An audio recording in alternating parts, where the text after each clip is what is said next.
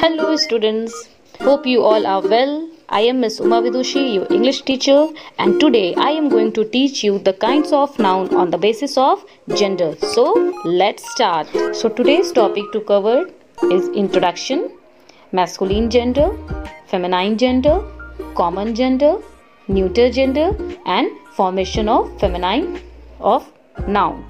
So in English language, noun words belong to different groups. Like some words refer to males, some words refers to females, some refers to males and females, and some refers to neither males nor females. So these nouns are categorized in 4 genders. So one by one we will see what are the different kinds of gender. Okay. So on the basis of this, the first kind of noun on the basis of gender is masculine gender. What is masculine gender, students? A noun that refers to a male is said to be in masculine gender. Okay? To understand it simply, you can just say that M for male, M for masculine. Okay? So any noun which refers to a male category is known as masculine gender. Let's see some examples. Like the man was very sad. A boy was standing there. The lion looked at the hunter angrily.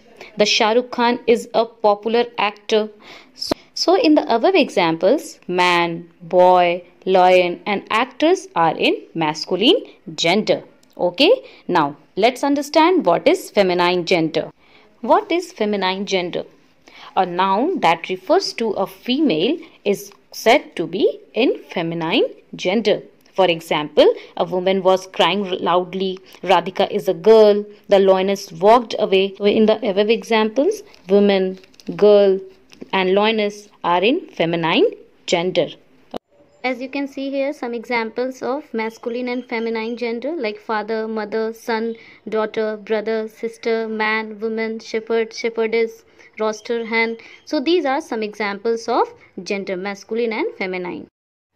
So thank you for watching till here. In the next video, I will explain you about common and neuter gender.